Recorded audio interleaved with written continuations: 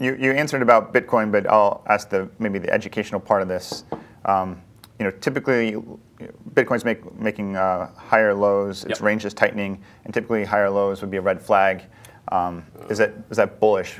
And am I thinking about that correctly? Yeah, you are thinking about it correctly. So what we want to do here, and I'm going to give you I'm in a hell of a good mood here this morning. Because I'm excited. Yeah, I'm going to have some more stock picks to put on the board as soon as that market opens and when I get out of this show. But I got to get, so I'm going to get a sneak peek here on the Bitcoin product, the data that we have on this thing. Okay, so one, what you just said is absolutely true, okay? If it wasn't, I'd say no, as you know. But again, a higher low and a tightening range, that was a very good observation. Who was that? Jay. Jay-Z, all right? So you got top end of the range is a lower high, the bottom end of the range is a higher low. That's not a bad thing that it's a lower high, especially that the risk range is tightening. Why? That means that the volatility is coming out. Canadian accent, out. However you want to say it, out. Okay. So if we look at Bitcoin, this is a daily Bitcoin. You guys see this thing? Look at this thing. It's going to be the daily Bitcoin quant product. See, that says.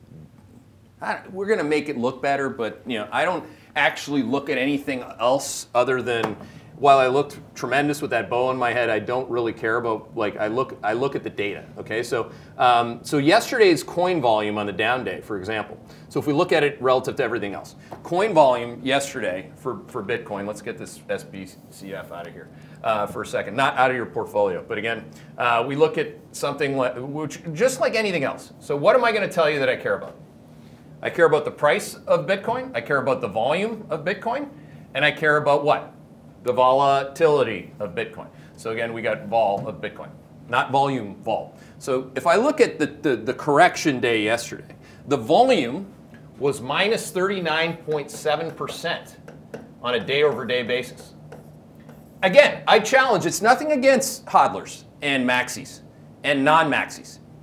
I am about awareness. It's not supposed to offend you. If you wanted to know why you'd get more aggressive in Bitcoin today, you'd prefer to know that number. If that number was plus 40%, that would not be good, okay? That means that there's a lot of people selling, okay? A lot more. You're getting a correction in price with a real decline in volume, okay? That means that the hodlers are hodling, okay? They ain't selling. The next point is on volatility. Now, 30-day realized volatility, which is what I care about. So if we go back to our iVol table this morning, which by the way, I should have pointed out, this is exciting, right? You got an implied volatility premium of 16% for SPYs. You got 35% in there for consumer discretionary and 15% for XLK. Bitcoin, which has been rare, now has an implied volatility discount, iVol, let's do this part of it, of what?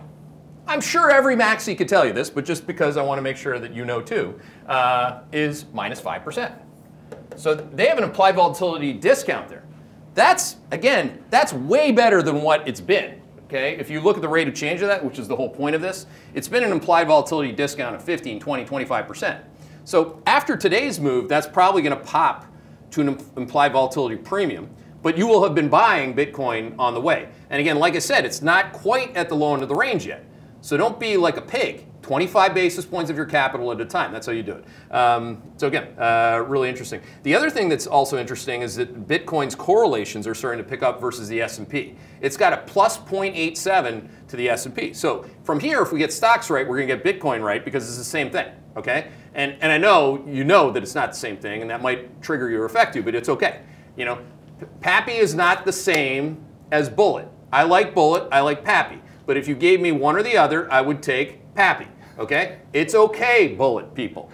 It's because if I go to a hockey tournament, they're not going to have Pappy. They're going to have Bullet because hockey people are like me, right? They're men of the people. We're not the elite people. But if you want to be with elite people, you're gonna. How much is this per glass? It's like $150 a shot, I think. That would be with the elite people. They're going to serve that at what is the place? Davos.